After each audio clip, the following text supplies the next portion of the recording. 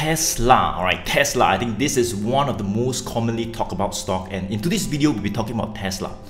What is the outlook for Tesla in 2022, right? I mean, in 2021, we've seen Tesla kind of like risen by more than 100% since the low we have touched somewhere in May 2021 to more than 1,002, alright, just recently, and then we saw like it falling by more than 20%, right? So it's been really volatile in 2021, but we saw some really huge gains, right? So how does it look like for 2022? I mean, can the uptrend still continue? Are we still looking good? What does the fundamentals look like? This is what will be covered in this video.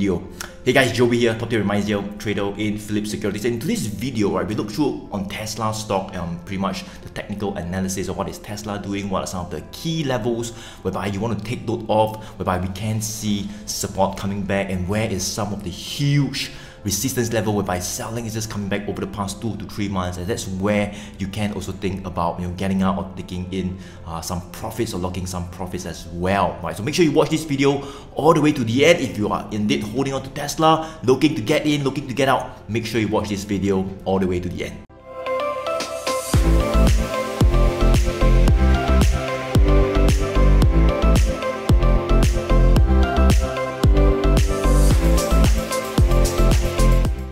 So this is Tesla trading at about $1,064. So before talking about where we are, just let me share with you, a bit on Tesla. For those of you who are new, it's one of those electric vehicle plays. In fact, it's one of the leaders in the electric vehicle fields, alright, and very, very strong branding. Kind of like reported, I would say, record deliveries just a few weeks back in December 2021. Alright, so very, very strong numbers, and the factories just opening up everywhere around the world. Very strong demand as well, and I would say this is one of the main plays in the EV sector. If you are going to the EV sector, I mean, it's one of the leaders, and also currently people are projecting that in terms of the EV sales, it only accounts for like 3 to 4% of the total sales in the US and many parts of the world, right? So this can potentially increase, and many of the world's governments kind of move towards green energy and shifting towards electric vehicle. It kind of like account for maybe 20-30% of sales in the next 10-20 years, right? So there's a lot of potential in the whole entire electric vehicle space, and Tesla is poised to kind of ride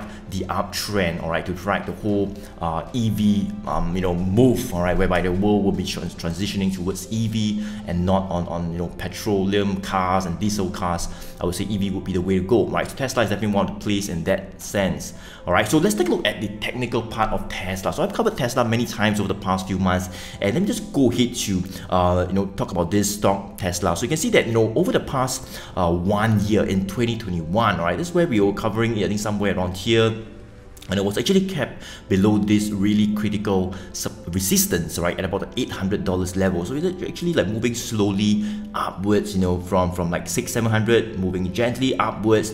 And there were some signs of the uptrend starting to happen right around here. Again, it was consolidating, right, somewhere in like June, July 2021, sideways. And then you can see the moving averages all started to turn up right here. You can see the green starting point up, the red all pointing up, the blue is up as well. So longer term trend was looking quite good, but I would say that the move really started right around here when we broke, in October, this $800 level, and a week later we broke the 900 resistance level as well, right? This was pretty much where we were in 2021 January, and when we broke that 900 level, you can see that the uptrend really started. There's a lot of momentum, and it kind of like pushed from 800 to 900 all the way to like 1,002 in a couple of like 2 to 3 weeks, like more than 50% upside. All right, so that was pretty much what has happened over the past 3 months. All right, and since like November, when it come like hit a high of 1,002, we started to see some profit taking, and we are pretty much kept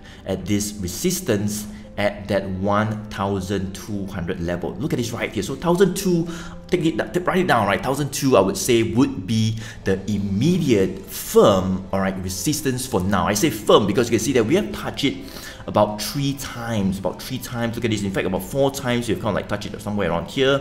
We traded below, all right, and you can see we rebounded here. This is quite a bearish candle. You can see sellers kind of coming back to push prices back down somewhere in November. I think there were some talks about interest rate hikes and all that. Alright, so many of those tech stocks sold off as well. So we kind of like got a bearish candle right here, right at the top at that 1,200 1,200 level, right? You can see it then started to push down. We kind of broke the low of this candle, and you can see the retracement really started to happen, down, down, down, and it went to somewhere around the 900, right? So that was pretty much the first time you can see rebounded a bit, came down. And just about last week as well, right? Same thing, we kind of headed towards the 1,002, and sellers came back to push it back down. Another bearish candle, right? You can see like come like opened higher, all right, and actually went up and tried to attempt to break that 1,002, but unfortunately, sellers came back and pushed it all the way down, down, down, and kind of closed somewhere at the low as well. So this is quite a bearish candle. You can see a bullish one and a bearish one, and next day started to see the retracement back down, right? So 1,002 would be what we call a very, very firm resistance level. I think if you're holding on to it, that's where you can potentially think about, kind of like locking in some profits, all right, maybe just taking partial profits if you want as well, maybe wait for a pullback to think about getting in again if it does hit to this level, right? So this is what we call a sell zone, or what we call a resistance zone as well. In fact, I can just draw it for you right here. So this is what we call a selling zone right here, whereby sellers are coming up, so you can potentially think about just locking in some profits near here as well, near the 1,002, maybe at 1150, 1170, 1180, somewhere around 1,002. I think that's where selling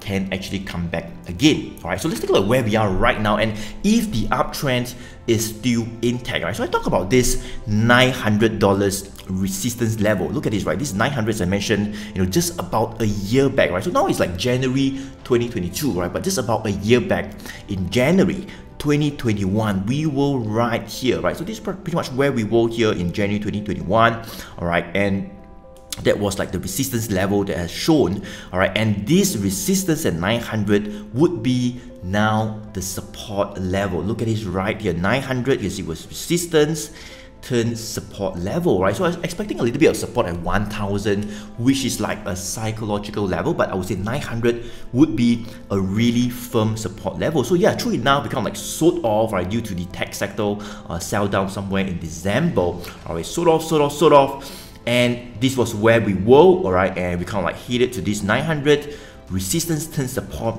and we saw some buying pressure coming back right here. So that's the first thing, right? It was a good support level that have shown resistance turn support, and also this is where the 100 days moving average line is as well. This is the red line, which is the 100 days moving average, is pointing up. So I would say that the longer term trend, the mid to long term trend, looks quite okay still. And look at this, this is the blue line, the 200 days moving average is pointing up as well. So right above the blue, the mid to long term trend looks quite okay, especially just above the $900 level, whereby we have rebounded, right? So yeah, we kind of rebounded. You can see we went up all the way from 900 back to that 1,002, all right? And yes, selling came back, as I mentioned just now, right? Selling came back, and we are down, and this is where we are right now at about the 1,000 level, and it seems like the 1,000 level is where some bargain hunting is coming back again. So yes, 1,000, we have managed to hold above, to hold above that 1,000. I would say somewhere in November, December, we held above for a while, but we broke and then we went to 900. So 1,000 would be what we call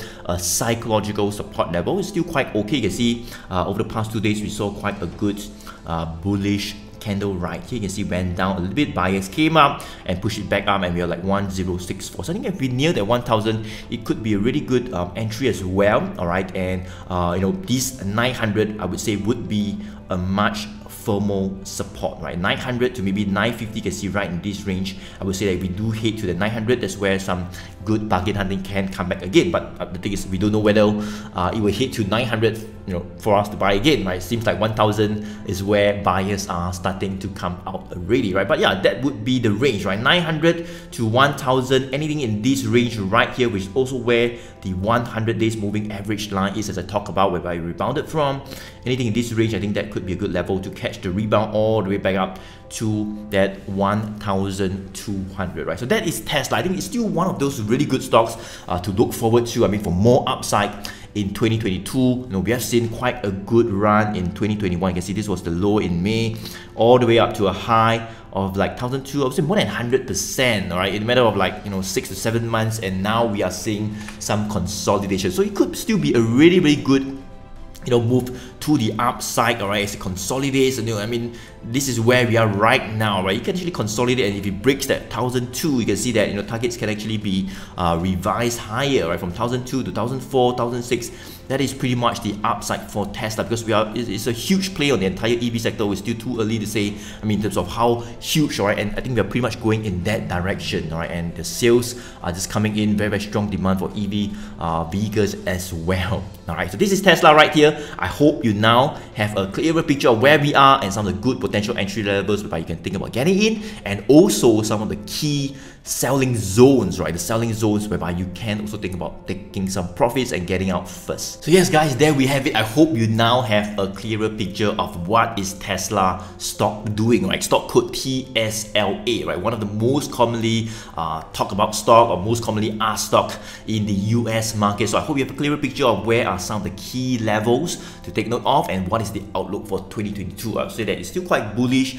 The uptrend really looks intact, and in fact this is one of my top stocks that I'm still holding on. Alright, I mean, maybe thinking about, you know, getting out if it does hit certain levels, waiting for a pullback to get in again, but definitely one of those stocks whereby I'm always thinking about loading up more, alright, to further ride the uptrend, right? So let me know what are your thoughts on Tesla. Let me know in the comments below what are your thoughts on Tesla, alright, and of course give me a like if you have found this video useful, or give me a like. It will definitely help out the channel, it will definitely help out the algorithm as well. Thank you so much, and of course smash the subscribe button if you have not yet done so that you will not miss out on any videos like this, right? So Joey here, thank you so much for watching. I'll see you in the next video.